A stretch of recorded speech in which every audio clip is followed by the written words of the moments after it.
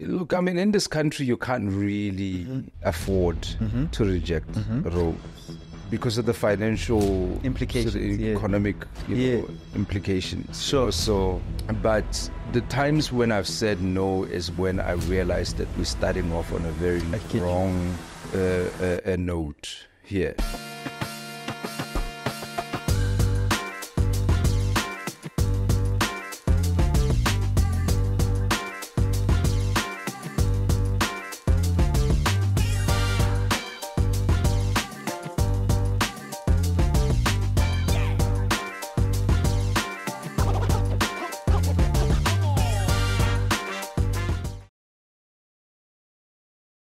Actors don't like interviews. Who told you that? So I'll try my best to make it a conversation. Okay. Rather than an interview. So on Engineer Your Life, we've been trying to get you. I know Owethu has been trying, and there's been mishaps somewhere here and there in communication. But what we stand for here is a conversation about the journey. What makes you who you are, what you stand for, the mistakes along the way, so that the person who's watching or listening can have a takeaway. I always say that a person could be living a different life than you, a completely different life. But because we're all linked as humanity, especially as Africans, there's a common thread that binds us all together. There'll be that 3 minutes that you'll take away and you can implement in your own life. So that's the type of conversation we'll have. I promise you that. How's that? Okay. We'll see. We'll see. And let me go straight into it. Why did you quit Christianity, Vuyo? Well, is quitting the right word? I don't know. Okay. English is not my, but I did leave it. Okay. I think it was just a lot of things that I could point fingers at. Yeah. A lot of questions that, I didn't have answers to. And a lot of things that I saw, particularly about black people, we are the most that I think kind of worship the best. We've got so many levels of worship. That there's a whole industry that we dominate, with worship. And I think, though, we are the most suffering. Doesn't match this worship that we're doing so much. It doesn't. It kind of seems like a one-sided sort of relationship. We are not getting any. We're not catching a break. So I think there's this deep-seated hate, self-hate. I guess, a lot of it is our own doing, but it's just a lot of things are not adding up,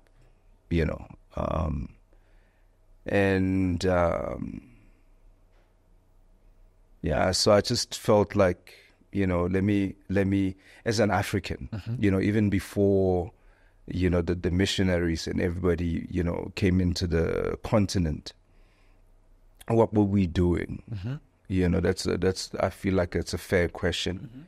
What were we doing when, before the colonizers, missionaries came in, you know what I mean, spreading the religion, Would you say, or rather, is it fair though, because somebody there who's a strong believer in Christianity is asking themselves, but Christianity for me brings peace, brings solace. Why is Vuyo saying that it's causing us to suffer more? Look, I mean, I'm not saying it's causing us to suffer more. I think, we're not necessarily really getting any reciprocation. Okay. In terms of we pray when we worship, but the blessings are not coming with, the prayer. It's usually individuals. You'll find, I mean, I was in a church, one day I had an epiphany. I was in kind of almost in the middle of that hall. And then I looked at, people were grouped together. And I saw the successful people grouped together. And then I thought, hold on, I know these people and I know their strengths. You know, it makes sense.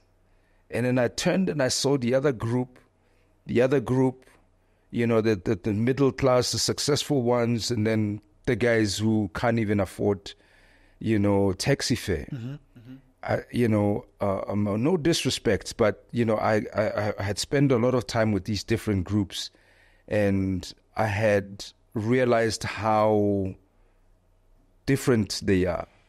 And each group, you know, kind of benefited from their strengths. I don't know if you understand what I'm saying. So the guys that are not necessarily doing well, you know, they didn't have the go-getter sort of energy. They didn't have the hard work behind them. They didn't have the faith behind them.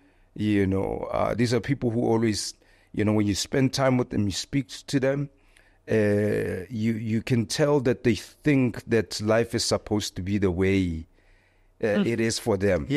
Others are, you know, doing so well, but, you know, whether they are Leos or Scorpios or whatever it is, they just have that natural ability to drag themselves through the hard learning, the hard work, and what have you.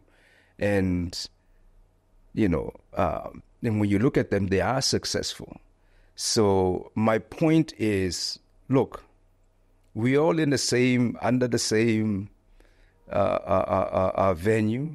You know, we worship in the same God. But this other person does not necessarily have the strength. Why does this person not have the strengths that the other guy has? And I'm not necessarily talking about laziness or anything like that, you know.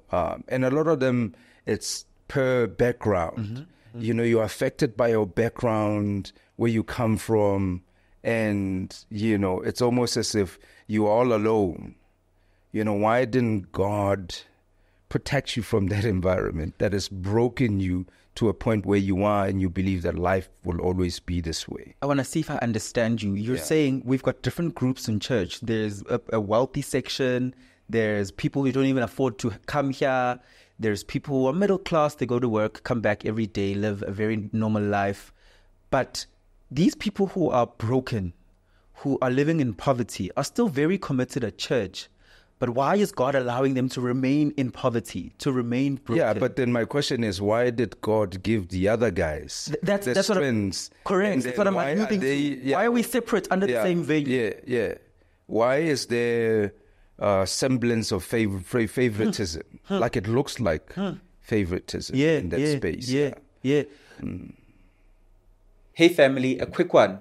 Over 87% of you are consuming this content every single week, but are not subscribed.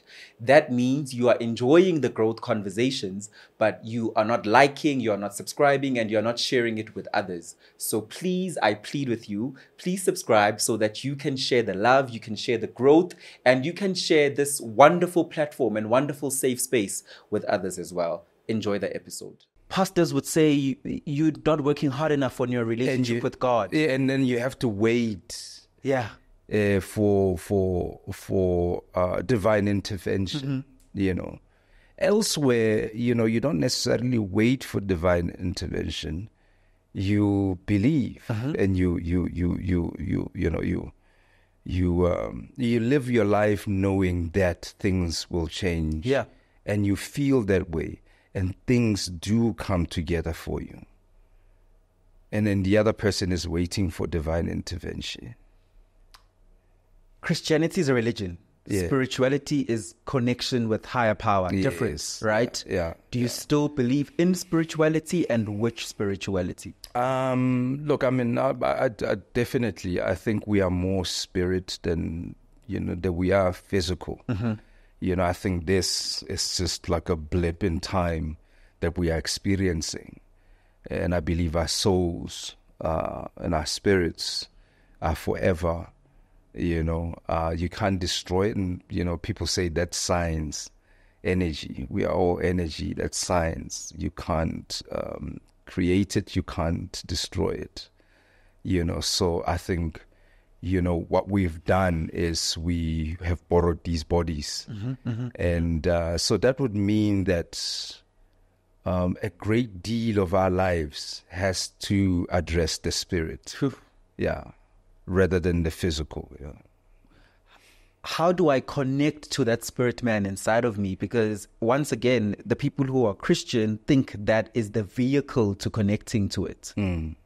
I think just, if you can cut out the distractions, the more and more you cut out the distractions, your cell phone, television, what's happening in the world, the news, the worry about, rent and bills and what have you. If you can just center yourself and kind of find a way to kind of, just be still for me, then that's when you will connect to because everything else, I believe, is actually cutting us off from. I hear you. Actually, being centered and hearing ourselves. Somebody was saying earlier on, we don't really know who we are. Somebody gives you a name, and that's you. And then, somebody says, go to church and pray this prayer. Go to this school. Go to this school. Yeah. So, in everything, all your life, you're being told what to do and who you are. And yet, nobody gets to know exactly who this spirit, who you are. Who are you?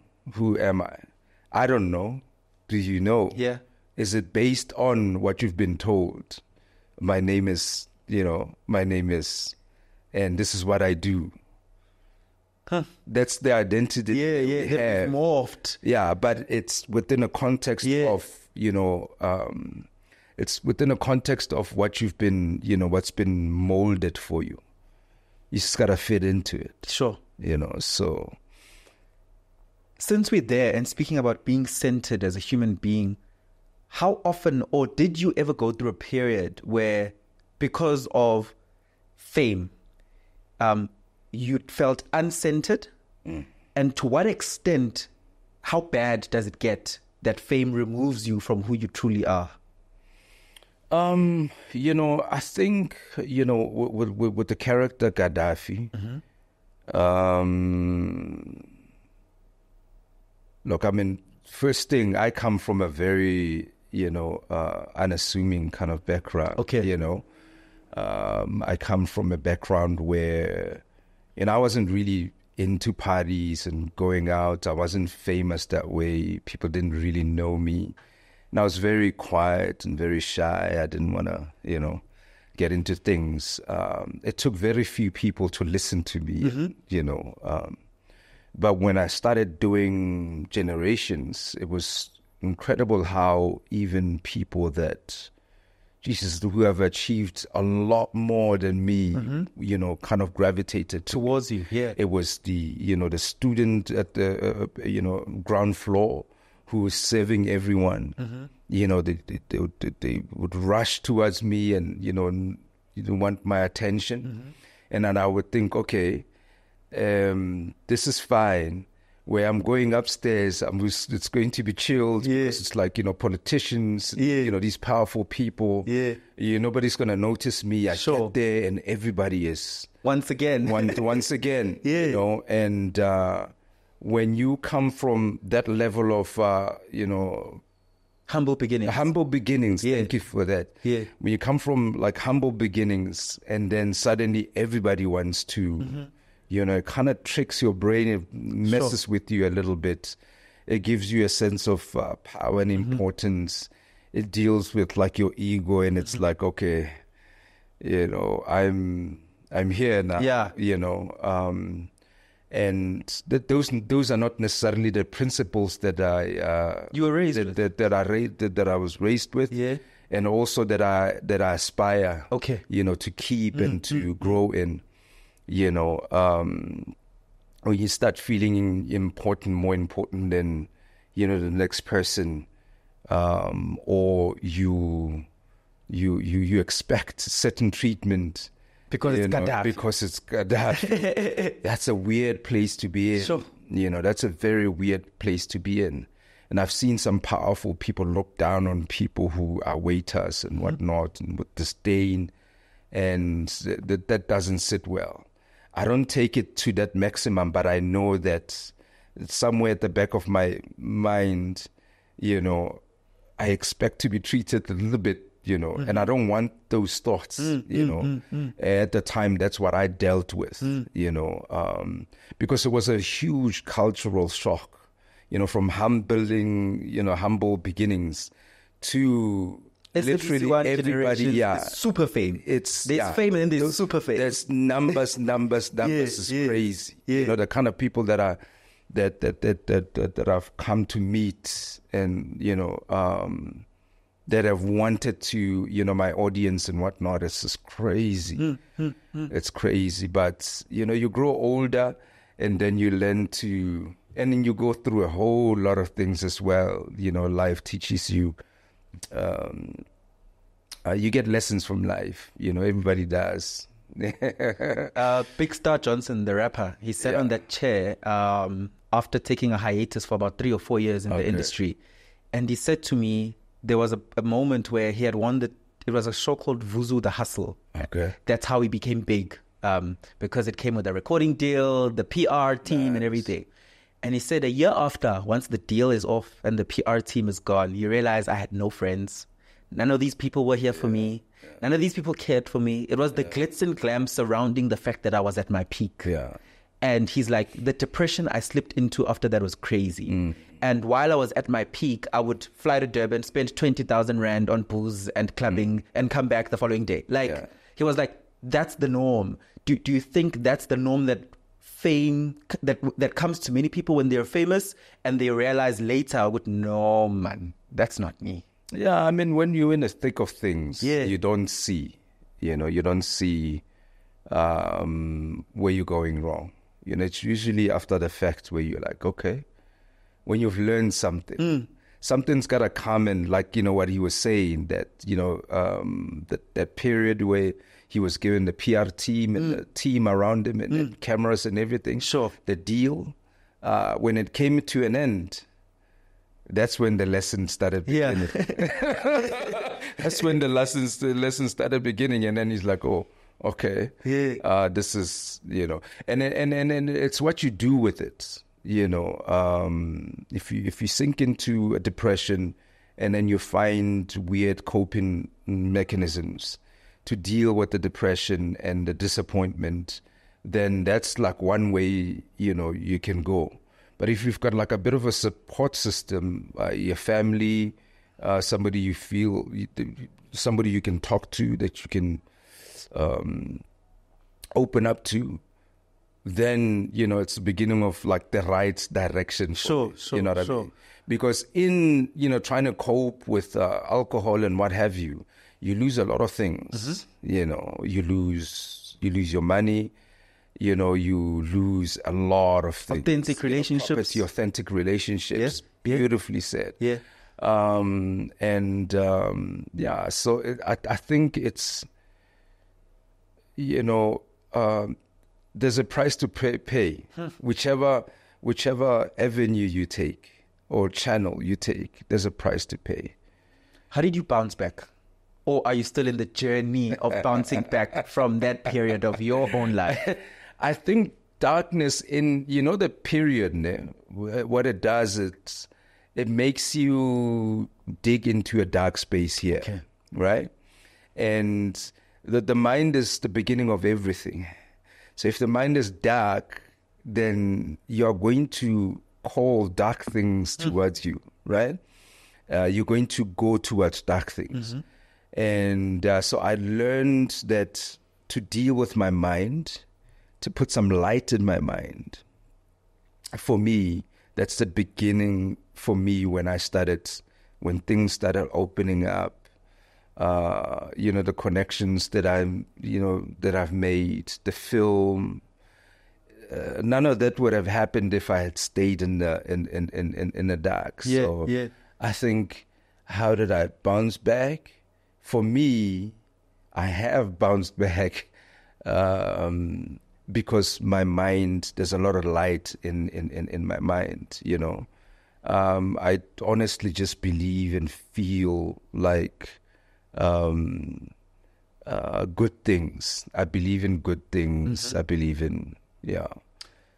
I want to speak about the acting part. Very philosophical. It's okay. If you hold on to it, right? You'll understand. Yeah, you'll understand when it, yeah. I want to speak about the acting part of it. You know, Queen Sono, the big shows that you've done, the international shows. Yes. I think it was Avengers as well. Age of Ultron, yeah. You've been able to break those personal barriers and also barriers that society deems are big, because different things are big to all of us. And you've been able to tap into those spaces. And in those spaces, especially international, there's a lot of it's very organized, it's very proper, things are done to the T. How do you navigate having to come back to South Africa after operating at that level? Because this industry, unfortunately, is very broken. It is. And those people take themselves seriously, you know. I remember, just as like a side note, I remember doing Invictus, Clint Eastwood and them. I didn't really have a big part there, you know. I was just one of Mandela's bodyguards, yeah. So we followed Morgan Freeman, you know. And I had a trailer for one. They flew me in I think a week or 2 weeks before we started shooting to discuss wardrobe. Yeah, you know, and because they want your input. Listen, they were trying to get my input. Yeah. I wasn't as vocal as I am right now. So they must have thought, nah, you know. So and then, you know, they took me to the props masters, gun, you know, smiths, and conversations after conversations. You know, one of the guys was like, you know, this, you know, it's got to be a watch that you know, it's, you know, which one? Yeah. Right? You know, for this character, you know. And then I tapped into that. And then I looked, I felt it, and then I grabbed the watch. I was like, this like a wonderful experience. I don't know if I'll ever experience it. Gave me, you know, gun holster, everything in detail. And then they flew me back home, just in a day. When I got on set, I have a trailer. I walk in, the clothes set up. Actually, no, the first day I remember clearly, there were no clothes in the trailer. And I just, you know, I was led to the trailer. I sat there, nothing hectic, you know, nothing big. It's like, I don't know. Yeah, it's like one of those, like a banger. They call them bangers. You know, it's not like these houses that like Denzel Washington and them brings. It's like a whole village, right? And, you know, the guy walks into the trailer and he says, hi, Mr. Dabula. And I'm like, oh my God. You know, it should be a normal thing. You know, but, you know, after like so many long years in, you know, in local industry, to get that was like, okay. So all in all, they treated me like a collaborator, an artist who thinks, who has input, and like a human being, you know, who's good at what they do. And this is why they were chosen to be here. And, you know, everybody's excited. Clint Eastwood actually saw the tapes and he said, I want him, and I want him. You know, so everybody's excited because of the team that Clint Eastwood is built. Sure. And then immediately from shooting Invictus, I went to South Africa. I got a part in a series, the lead. One, I got the scripts late, so I was learning on a run. Two, we had like so many scenes in a day, regardless of how, you know, late the script came. So that we can push as much as a call as possible. As much as a call as possible. And then it was winter season. I literally, third week into the shoot,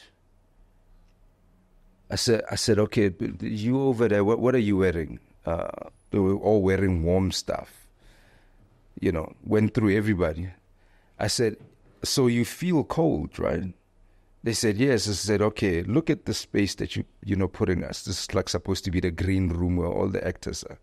It was grime this thick. There were no heaters. It was dusty. And I said, why do you think that we're supposed to be here? Why is this good with you? Why are you comfortable with us being here? You are cold. We are in your wardrobe, which is, more than not like, not warm. And only then, and I was not gentle. And only then the next day, they had cleaned the space. They had heaters in there. They had... So I don't understand where the mind is here. Like, what are they thinking when they start shooting and doing, working on... I'm intrigued. It's the weirdest thing. Yeah, I'm intrigued that you say that because you made the juxtaposition of there you were almost an extra. You were just a bodyguard, right? Yeah. Here you're in a lead role and you have to complain about people making sure that you're not feeling cold. The story cleanliness. Cleanliness. Basics. The basics. Yeah, you can't tell me it's money. A lot of people say, oh, it's money. Absolutely but not. I always bring out that story that it's attitude that kind of needs to be looked at. And yeah. You're absolutely correct, because as you're building up your story, I'm thinking, okay, maybe there'll be a financial barrier here. None of that costs anything that will break the bank. I'm not saying, hey, bring me a trailer. Yeah. Because I was with Clint Eastwood and them, or bring me a trailer because I'm for your, you know what I mean? I'm not at that level. Those are not the principles that I live by, to boss people around and be difficult and whatnot. I'm like, here are the basics. It's cold. And this place is dirty. A lot of people in your industry are often, unfortunately, in the public domain, social media, newspapers for their personal lives. You're not much out there because of your personal life. Things are, almost zero things are said about you. How do you maintain that? And what is the intentionality behind that? Because definitely it's not quiet for just because by chance. You're intentional about it being that way. I think intrinsically intentional about it. It's like naturally, organically. Okay. I'm a recluse. I dream about a farm,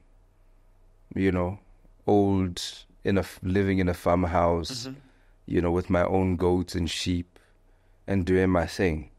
And when something happens, the project comes, then I pop in. We do the projects, but I will always retreat. Yeah. Even more so because I'm older, and my son is the same. He likes nature and what have you. It was a time he was sick, and I didn't have.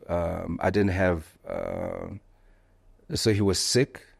I gave him some meds and I said, no, let's go out. Let's go to park. He hadn't been there before. And but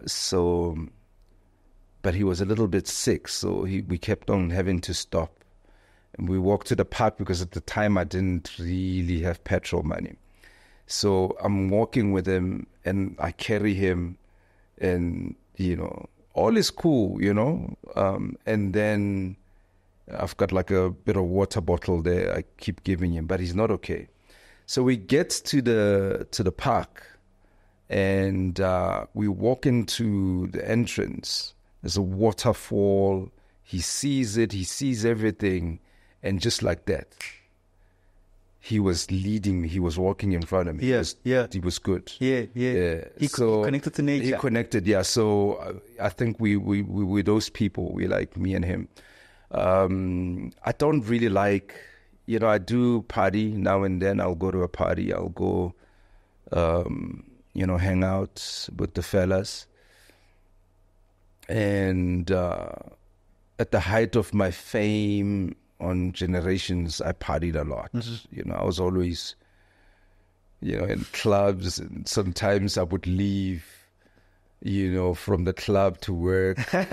You know, club on 6 a.m. Sundays, you know, club on Sundays is banging. Yes, you don't it's the understand best. why is it banging on Sunday. So you know, you come out, and then people are driving back to work, and then I'm going to Generations. I'm gonna do like 7 scenes. But I don't care, because, you know, I've prepared. Like, I was one of those guys who's just petrified of actually getting on set and then looking at the script. Yeah. I can't do that. Yeah. And some people can do that, Yeah. right? So I would, you know, give myself time to work on this, you know, on my scenes ahead and get prepared. And then on a Monday morning from kind of what day? Kong. From Kong. It's going way back. And I'm revealing my taboo, you know. So I was, you know, there almost every weekend. And then, Sundays would go to work, and Mondays would go to work and what have you. But, generally, naturally, I'm not that type of person. The industry comes with a lot of rejection as well. Yeah. Silent rejection that people don't know about. Yeah. Firstly, how do you deal with the rejection back then versus how you deal with it now? And does a person like you still get rejected in the industry? No one is, what's the word? Indispensable. Ne? No one. Yeah. I've seen, look at that. He passed away. He had a thing with Casper. There was a thing. Yes, I remember. What's his name? Patrick. Patrick Shah. Yeah. It wasn't that difficult. I stand to be corrected, but, you know, I don't think that they was doing anything at the time, you know.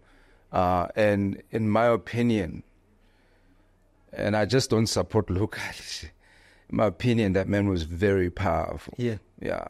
We saw him seldom in our screens. Why?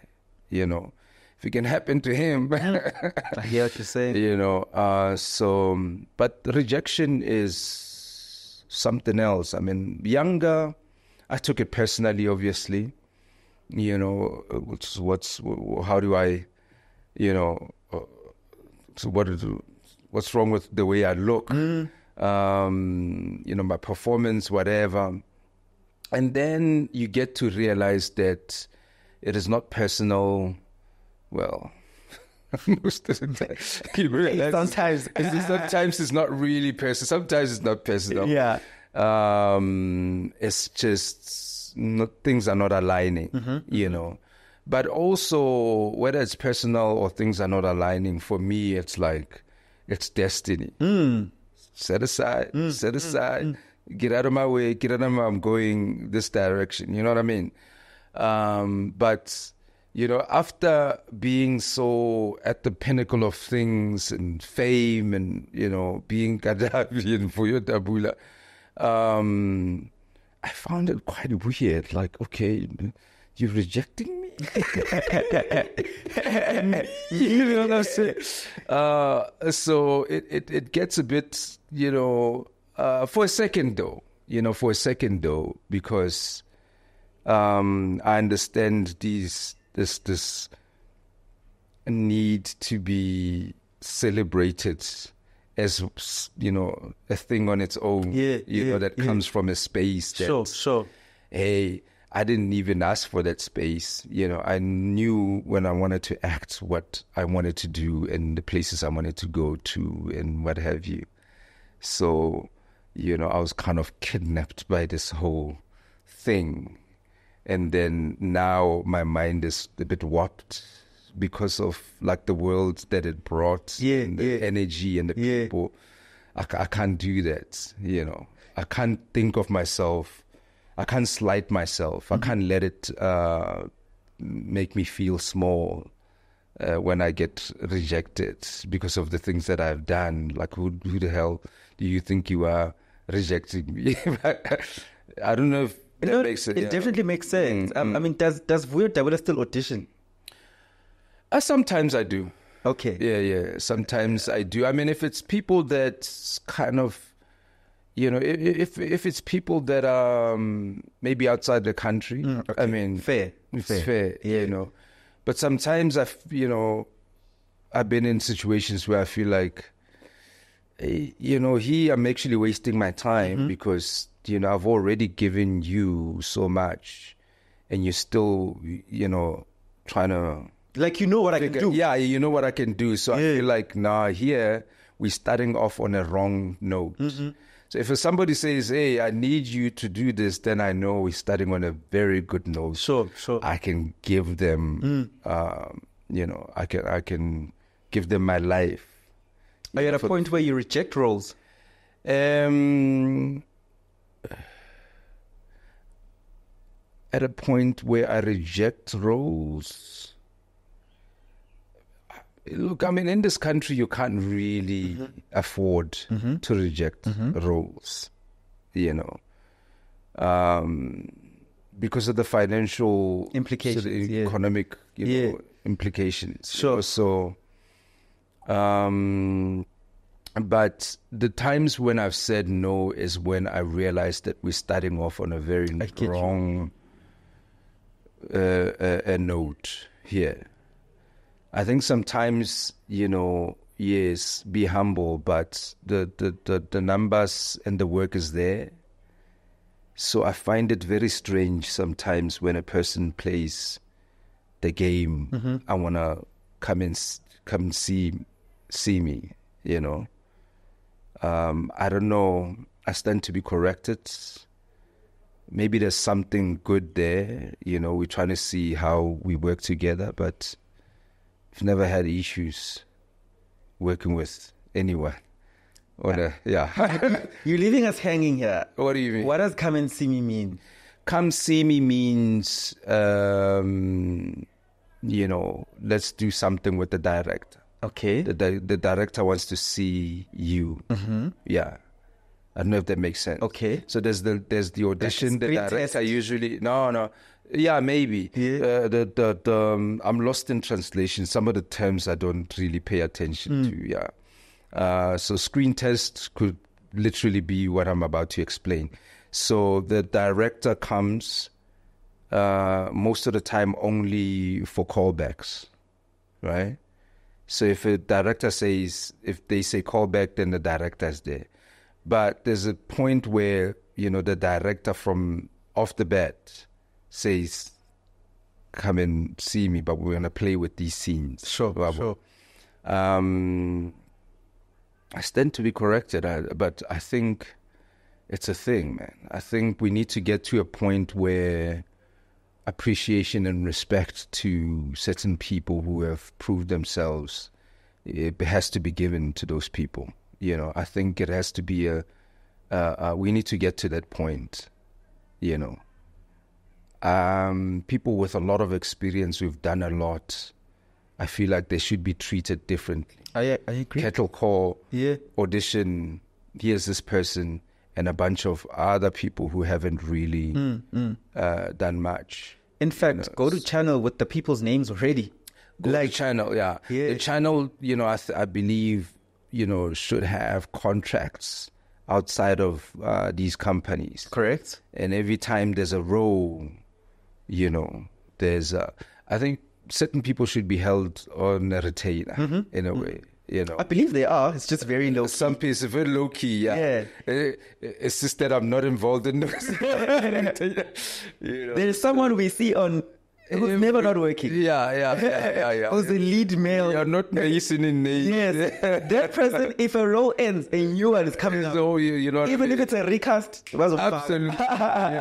And that's a beautiful thing. I'm happy for for those people. Yeah. But I think, it's just a sense of sort of appreciation of the different spaces in the industry, the different levels and what have you.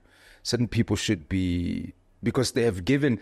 Also, the biggest thing is certain people have given so much to the industry. You know what I mean? I don't think they should be treated the way that they are. They seem invisible. even though they have done so much. Should be treated the same way. In fact, you are finding, this is painful, but it happens. You're finding a TikToker with a certain following being the one who is scouted. Yeah. Instead of an actor who's been in the industry for 15 years. So that's what's happening. That's what's happening. And I've always supported everyone, though. Mm-hmm. You know, the guys who had numbers on Instagram or TikTok, they came and I'm working with them. You know, I always... because I don't know your destiny, I don't know who you are, I don't know your God, I don't know nothing. I'm not about to stand in the way because I've got experience. Yeah. The best thing I can do is share with you and make you feel comfortable around me, make the experience comfortable and enjoyable, right? So there's no judgment for me. Because this young person didn't do anything to me. They didn't do anything. They did what their era gives them. We didn't have these things, right? If we had these things when we were younger, we could have been these people. I don't have formal training. I hear you. You understand what I'm saying? They don't have. But I'm studious. I observe and I learn. And even when I'm performing with somebody with more experience, I take things. I'm a taker, you know. So I know my background, who I am, and I'm not about to judge this little one who is trying to do something with their lives. I'm trying to now work with them. I think the problem rather is what you mentioned, that the experienced actor who's put in so much work, they're not scouted, they're not called. Hey, come sit at a table, we're working on this character, let's do this. You know, let's give you enough time to prepare, let's give you enough money so you don't worry too much. Not saying give me half of the budget, but enough so that I can, you know, do 3 months or 4 months without worry. You understand what I'm saying? Not that, you know, after when the movie comes out, the money is already depleted. You understand what I'm saying? So that I can debrief, from the character and be ready for the next one. Sure. And that's good for business. And I'm happy, I'm performing, I'm putting in the work. The TikToker, doesn't matter, they're here and everybody's happy. That's good for business. Experienced actors should also not stifle the young TikToker because they're also just trying. Yeah. They're also just building their life. Yeah. Same way you would have wanted to be mentored and helped and groomed. Well, what, like, you know, that should be like a given. Yeah. That should be the way. Like, if you are here, you're trying to do something, why am I stopping you? Especially most of the people that we work with are black people. Yeah. You know, they're our children, our little brothers, our children, you know. Why not give them a bit of the experience that go this way, go that way, come down and say it this way. It's a piece of something that he got where he not, if he did not come across me, then he wouldn't have gotten it at the time. Sure. You know. Are we moving any closer to fixing the ills of the industry in South Africa particularly, or you feel like, oh, we're just going back, we are regressing? Nah, you look, I will tell you, you know, I got offered for a Netflix show lower than, I won't say which one because I didn't do it, lower than what was a problem about 15, 20 years ago. Yeah.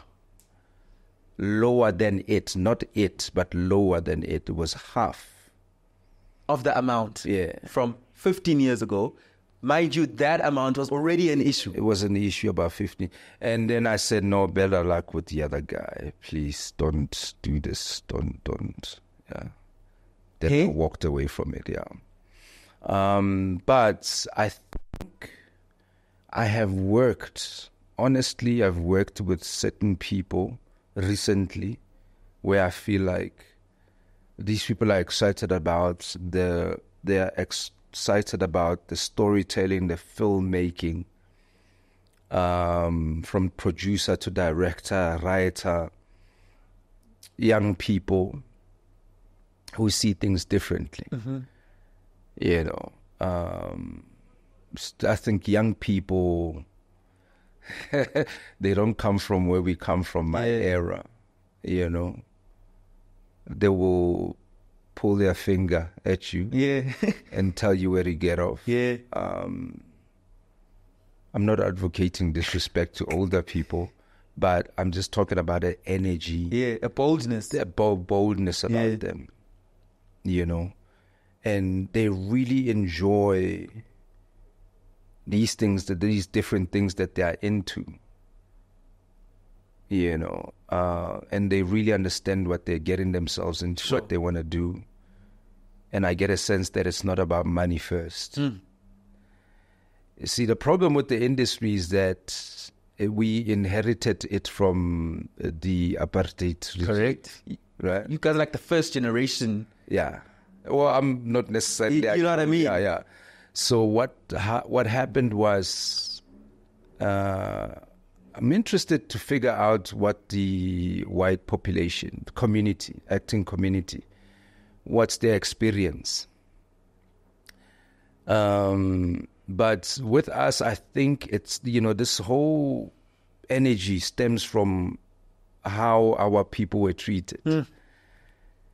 And why would they have been treated differently from the rest of the population?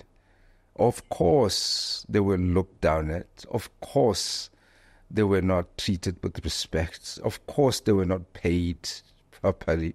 Of course, so many other things. So I think the industry, you know, just like the country, we just battling took over. We just took over, and we pretended everything is okay. But nothing is okay. You know, we've suffered so much trauma throughout the years. You know, what do you do when you go through a traumatic experience? You find ways to deal with it. We have never done it. And we, as a country, we're pretending everything is fine. But we will deal with the consequences. But I think the industry, what we're dealing with now, is the same ideals that, you know, the people, the industry captains at the time during apartheid, kind of dealt with everybody else. You know, the actors back then, they were just pawns, and you know, our culture and whatever was exploited by whoever it is. But those people did not make the money. We knew the actors. We never knew the directors and the producers and whatever. We knew the actors. And to this day, we know them. We know what they're going through. You know, I was saying to somebody, you know, if I get a chance to be in a powerful position, I would always work with the legends. I would always call them. Let's do this. Different characters. Be a consultant in this. Be a consultant in this, act in this, do this. I would always do that. Because these are the people that we saw when we were growing up. It made us want to do this. They made us want to do it. Yes, I was one of those people who wanted to do it. Mopeme. That guy was so cool, man. I can't remember what his name is. But like his performances was just so cool, not over the top, like very, you know. And to see what they're going through now, it's like it's insane. But it's just the translation from that period of apartheid to here. It's taking us too long. It's taking us too long. So I think we need to kind of. I'm thinking young people are going to. You know, it'll take time for them to be in a position of power. I don't know how to put it. I don't know how we're going to speed it up, but I think my experience with young people now, young production houses, directors, producers,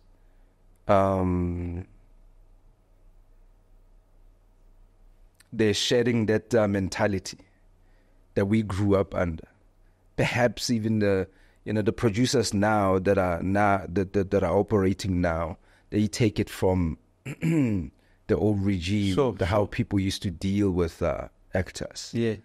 Even the young black ones. You've learned it. Like, it's like, and it's acceptable. And the actors keep coming and going, and they're accepting the way they are treated.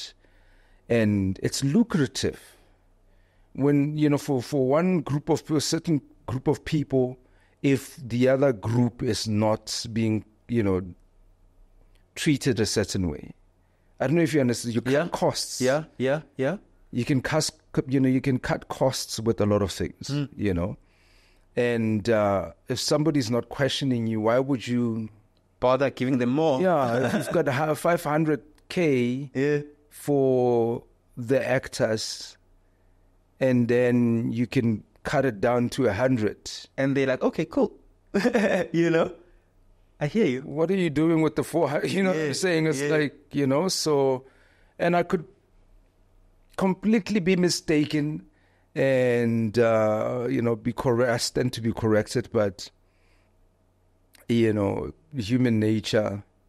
Why would you hold back? Why would you, if you could make a profit? If you can make more. Yeah. We're nearing the end of our conversation. I always like to ask my guests this, because it almost, in a minute, summarizes what they believe in, what they stand for. What's the one thing in life that you know for sure, that you're just absolutely certain of?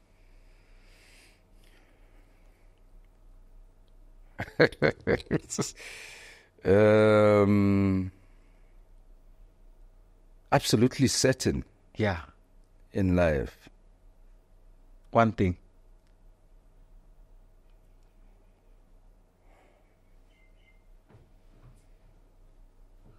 I think love. Because there's just so much happening in this world that's evil, that's dark, but still, we're still here. I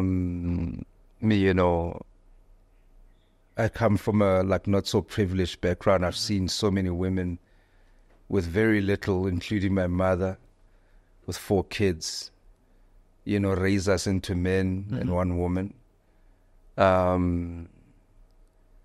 I've seen how I look at my son and we spend time and I care for it, I have to sacrifice certain things for him. I'm like, but it's not because, others do this. Love Look in at action. this boy's face, and I'm like, oh man, my darkest moments that I'm like, now I'm falling, man. This is too much. Yeah. And then I feel like, no, but there's still something, there's still light. There's still, you can do this. I look at myself, I'm like, no, but you deserve more. You understand what I'm saying? That's like, when you say I deserve more, that's like love towards yourself. Sure, self-love. And then I, stand up and I'm like, okay, I'm not at the end of the road. And those words to myself, you deserve more, sort of pick me up and I can keep going, So where there's darkness all over, why are we still forging forward? It's because love. If it wasn't there, then, and I've fallen on my face so many times of like, oh my God, it was not cool, whatever. But, I can look at myself and feel things about myself and say, you're a cool dude. Yeah. I love because you. of love. I love you. And then, so I think everything comes back to love. Yeah. Mr. Vuyo Dabula, thank you so much for your time. It's been a privilege. Took you on a journey everywhere, but it came back. It came back full circle. I thank you so much for your time. As I said, this platform is about growth and learning from each other, and I truly believe that people in our audience will get that from this. So thank you so much. And I appreciate the invite as well. I'll see you guys on the next episode.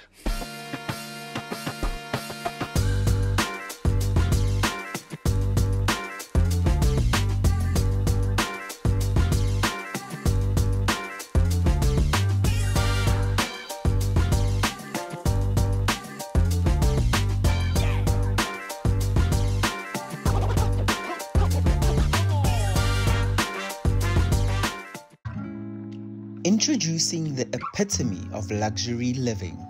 Kalu Luxury Villas and Suites, your private sanctuary of opulence and elegance. Nestled amongst the lush, sun-kissed landscapes of Durban, KwaZulu-Natal, this Kalu Luxury Villa is a paradise of tranquility, offering breathtaking panoramic views of the neighborhood. Step into a world of refined luxury where every detail has been meticulously crafted to create an atmosphere of sophistication and comfort. This villa is kept within a gated and secure property for your peace of mind. The Kalu Villa is available for both short-term and long-term stays, making it the ideal location for your next vacation or special event. This villa boasts spacious living areas and floor-to-ceiling windows that flood the interior with natural light, making you feel at one with the surrounding beauty, paired with multiple terraces, an outdoor lounge, and a dining area. Live the dream, make memories, and indulge in the life you deserve. Contact us today to book your stay or to learn more about this exquisite property. Your oasis of opulence awaits.